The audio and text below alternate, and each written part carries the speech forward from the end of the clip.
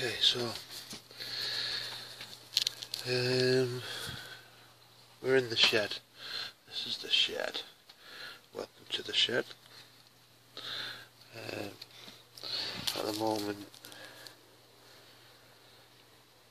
12-volt batteries. I've got 2 banks, 24. We're running it.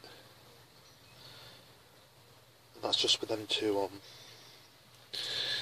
These are some transfer switches, the manual ones that I've got.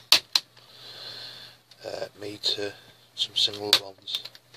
So my idea is upstairs in the flat. It's got a box next to the consumer unit which sends electric down here, and then in the PC room upstairs it's got its own unit in there. So what I wanted to do is run down here and run the PC room up there, not the whole entire flat.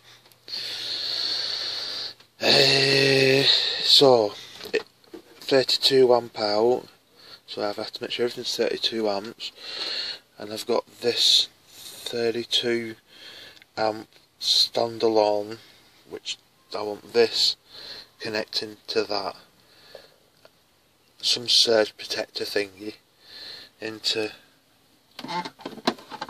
electric box light. To play it safe, I went with one of these. Now the only downside is, what I'm trying to think of now is, I want to be able to switch them off. If, like yesterday, I've only got 4 panels. I've only got 4 panels on go, and there was nothing coming off it.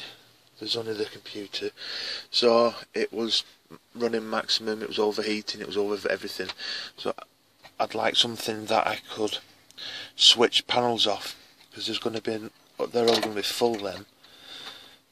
You know, like I don't know. So then I've gone online and thought I was doing really well by buying one of these automatic things. I don't know, I think it was about £40, £30, something, I don't know. And they're not what I thought they were.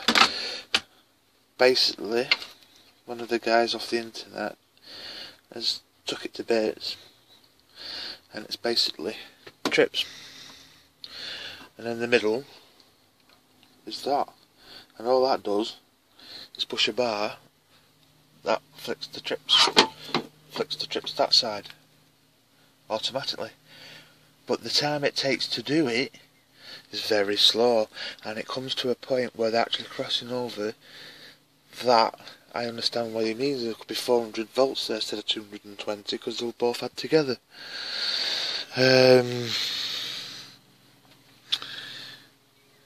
Let's see what we've got going on.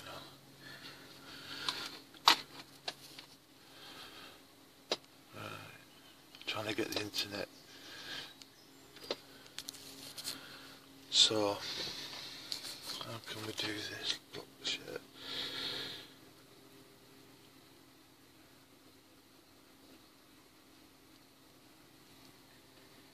I understand some of it, not all of it. I understand obviously the batteries, the voltage coming in, and the wattage, and the output. But I thought we was 240 this country. Obviously it works at 230. Don't know.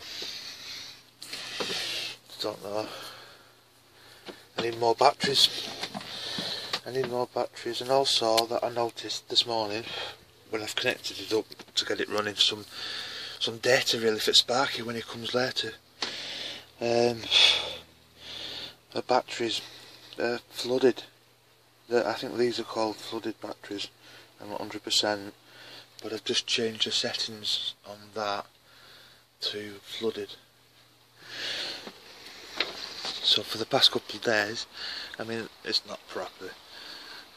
I just wanted to get them at some sort of angle to there's one on shed and there's one on dog's roof.